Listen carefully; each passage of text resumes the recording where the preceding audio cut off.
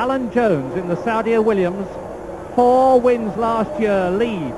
The Ligiers are together with Piquet alongside them, and Piquet challenges. He goes past Pironi, he's up alongside Lafitte.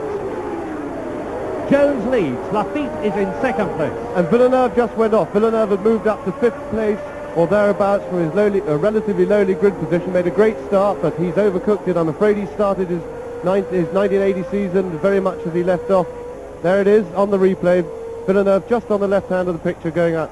Carlos Reutemann, who wanted so much to do well in front of his home crowd, out of the first race that he's driven in the Saudia Leyland car.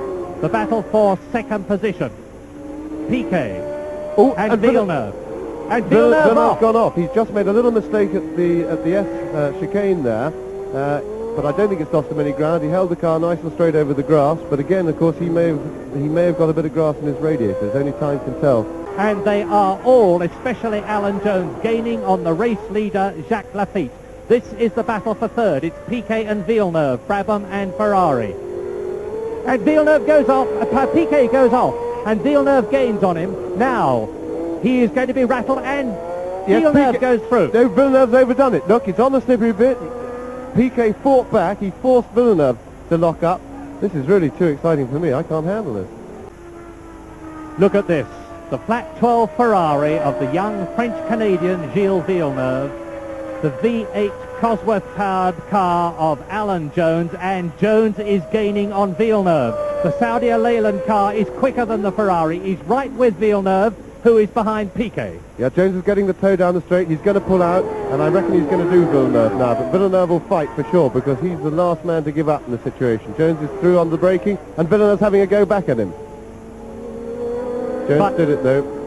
But Jones holds the position. So Alan Jones upper place and now pulling away. Yes, well, Villeneuve's return stab there cost him a bit of time. Here we have it in replay.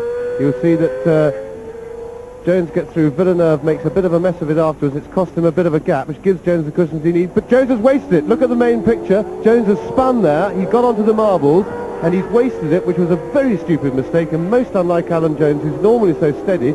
Yes, Villeneuve does have a serious tactical problem for the race here. As I was saying before, he's very quick through the... Oh, and Villeneuve's now made a mistake. Villeneuve's gone off at the S, and he's let Jones slip by, but I think he held it okay.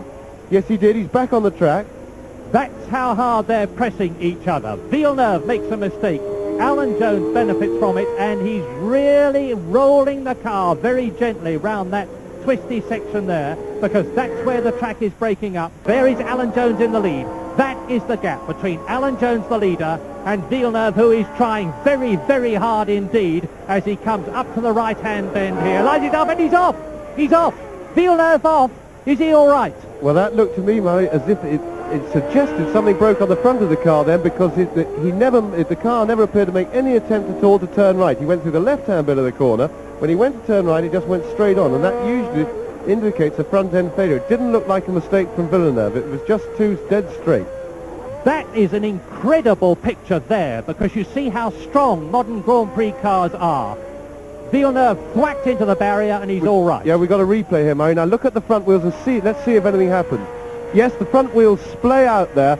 Right, there's a definite front-end failure, probably the left-hand front suspension, because both front wheels you can see just splayed out, and the car just went straight on with no steering.